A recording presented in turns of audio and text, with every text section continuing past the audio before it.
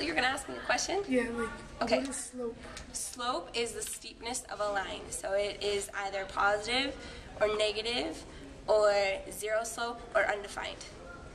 Do you use slope in your daily life? Of course, I'm a math teacher. What does slope mean to you?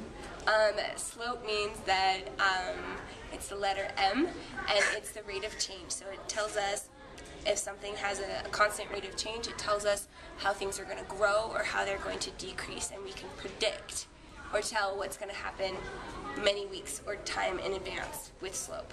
Do you think slope is important? Yes. How do you find slope? How do you find slope? Well, there's 5 different ways you can find slope. You can find slope from looking at a graph and its rise over run. You can find slope from an equation. You can find slope from 2 points, y2 minus y1 over x2 minus x1.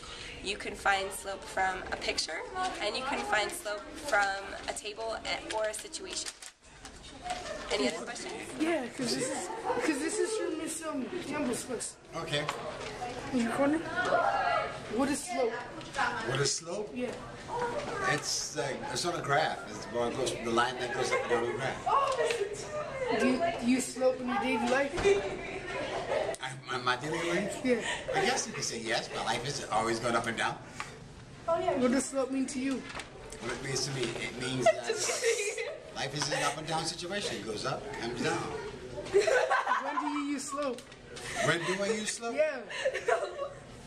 I guess when I get up in the morning, it starts, it progresses as I go through the day. Positive and negative. Do you think slope is important? I think so. Yeah. It sort of rounds you out. How do you find slope? How do I find slope? A lot of it on the graph somewhere. All right, thanks.